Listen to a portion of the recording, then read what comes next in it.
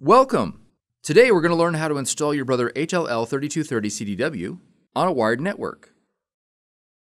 This video will cover multiple models and operating systems. Even though your machine may not match the model on the screen, the overall process will be the same. We will begin by connecting your machine to a network router with an Ethernet cable. Verify that your machine is powered on. Insert the installation disk or download the full driver and software package from www.brother-usa.com. Navigate to your installer file and double-click to begin installation. When the device installation window opens, choose your language and click Next. Accept the license agreement and then click Next.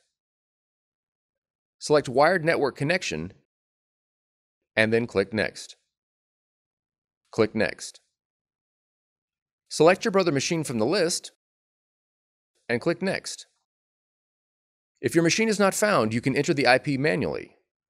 Click Enter IP address and enter the address. Now click Search. Select your machine from the list, then click Next. Select Standard Installation and click Next.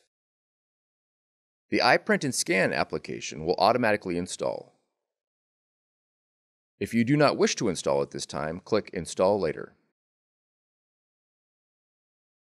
If your model supports scanning, you'll be prompted to install PaperPort. Click Install. Once PaperPort is installed, click Next. Click Next. Click on Brother Registration if you would like to register your machine at this time. You can also open the online user guides for your model. Once you are through, click Finish. Your installation is now complete. For more tutorials, FAQs, and videos, visit us at brother-usa.com/support. If you found this video helpful, be sure to subscribe. Thank you for choosing Brother.